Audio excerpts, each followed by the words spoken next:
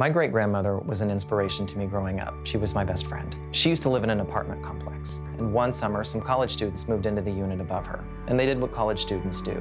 They made noise. She could have called the police, she could have called the landlord and complained, but she didn't. She decided to handle it herself. She marched up the stairs, knocked on their door, and when they answered, she said, "Hi, my name's Bernice," and she gave them a plate of cookies. After that, those young men were more respectful about the noise, and one of them even came down every week and took out her trash. I know that in the world of politics, there are going to be a lot of noisy people that live above me, but I want to be like my great-grandmother. I want to be that person in my community to bring people together. My name is Zack Dickerson, and I'm running to be your new state representative.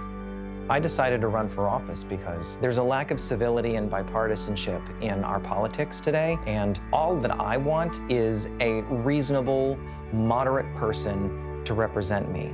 I want somebody that will take the best ideas from both parties and do what's right. So I decided to put my name on the ballot and give voters a choice.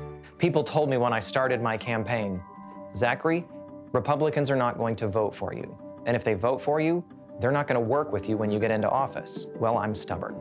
And if you want to encourage me to do something, tell me I shouldn't. If you want to guarantee I'll do something, tell me I can't. It doesn't matter to me whether you're a Republican or a Democrat. You can sit me at a table with the reddest Republican, and I'll find something to agree with them on. I'll work with people on both sides of the aisle to find smart policy.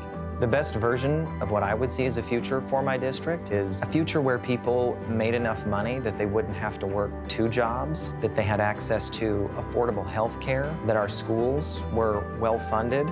The best way to start working toward a solution to that is to put people in office that set the tone, because I think we can do better. We have to do better. This isn't the world I want my nephew and niece to grow up in, where all politicians do is call each other names and fight on social media. We're not going to move our country or our state forward doing it. It doesn't matter to me whether you're a Republican or a Democrat. People have to be willing to listen to each other. And if I have to be the person to open that door and start, I will.